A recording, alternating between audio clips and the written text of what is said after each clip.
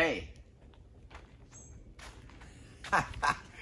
Welcome to my giant greenhouse. This was already on site set up, so this is just an incredible blessing that we are able to take advantage of.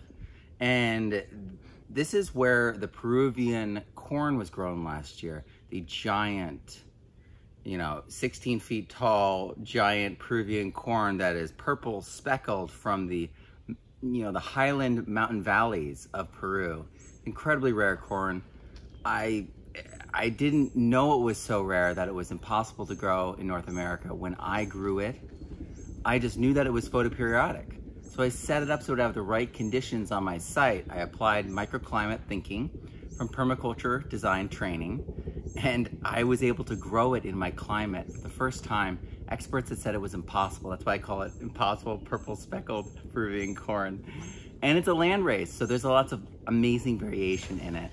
And so I'm planting it again this year in this greenhouse and outdoors, because it's always better when it's just outdoors doing its thing.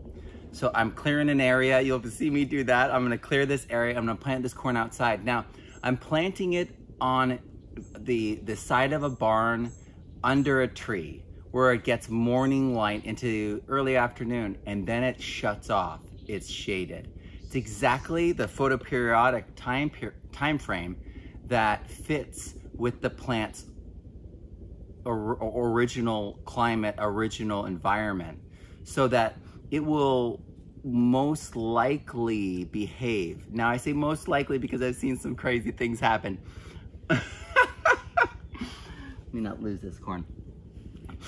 I've seen crowns of corn cobs on the top of the plant, so that tassels on top are surrounded by a crown of corn ears.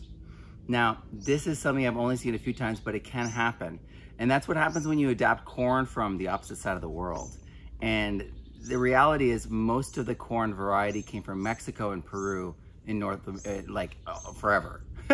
We've created some varieties in North America independent of that, but most of the variation, the origination of corn comes from those areas and those cultures.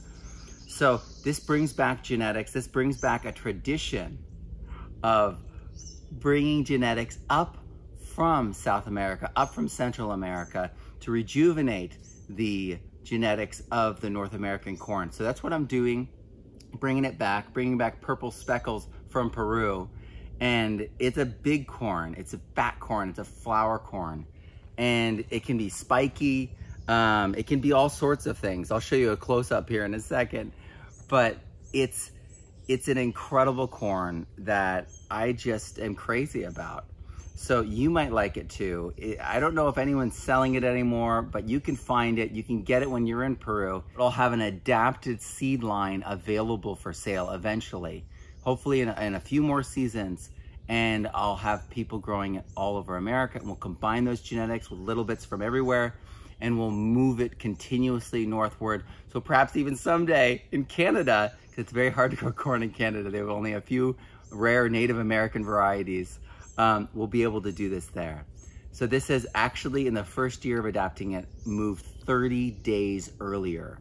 So when you talk about seed maturity, that's just mind-blowing. So we're moving things fast, we're adapting quickly, and there's more to come. So stay tuned. I'm Matt Powers. Grow abundantly, learn daily, and live regeneratively. And plant some Peruvian corn.